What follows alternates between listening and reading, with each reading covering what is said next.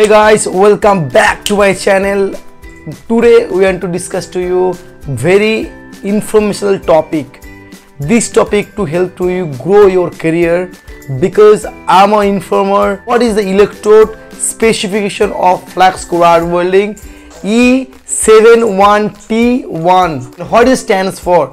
For every interviewer, when you will go to anywhere, so that time the company asking to you what is the specification of electrode of the flux core welding. So you didn't know, but I want to share to you very briefly and very simplicity.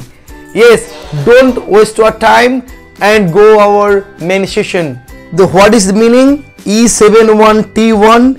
E means electrode, 1 means is the all position, means overhead, flat, horizontal, vertical, and vertical up, vertical down, and also 2G position, 1G position, and for your overhead position means 4G, 4F, and 5G, 6G. Anywhere you can do that. This one is referred for. T is the tubular, and also mention tubular wire, and last is one for the chemical composition of the filler wire.